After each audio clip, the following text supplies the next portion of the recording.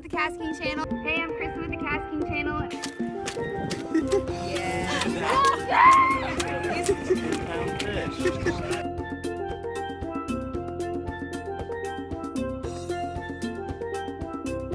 Hi guys, I'm Christin with the KastKing Channel, and I just caught myself a redfish. I'm fishing here with Mandy and Darcy, and I'm going to show you how to properly release this fish. Thing like me.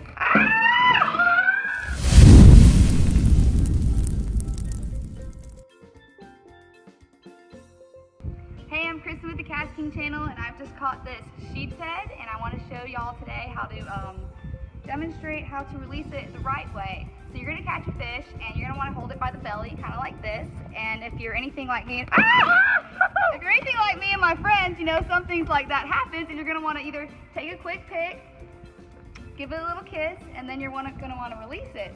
So when you release a fish, if it's been out of the water for a while, you're going to want to do an S motion, kind of like this, when you put it back in the water.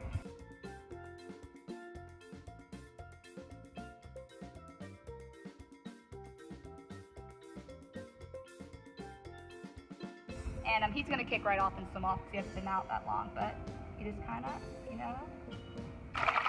And there he goes, and that's how you do it.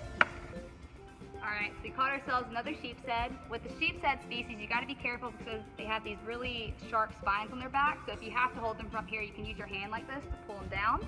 But again, you're going to kind of hold them from the belly, maybe a hand in the gill, you know, in case it jumps away. And again, you're going to take your picture, give them a little kiss, and you're going to give him that S-shaped motion if he's been out, but this guy's just going to kick right off.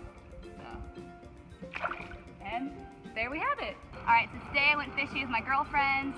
We were using shrimp and fiddler crabs that we caught ourselves, and we were able to catch a nice red drum on the shrimp, but we took some video and it didn't really turn out. We had some phone glitch problems, which everybody has.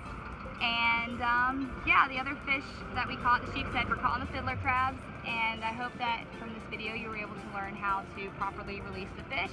Always remember not to go back and forth with the fish because that can actually drown the fish. Always the S motion.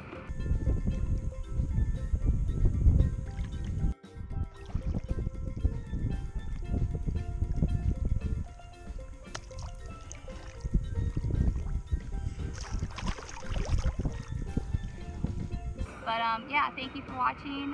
KastKing Keeps Fishing Fun, and tune in next time. Thank you. Thanks for watching. Tune in next time for our next video. Thanks, fishing friends.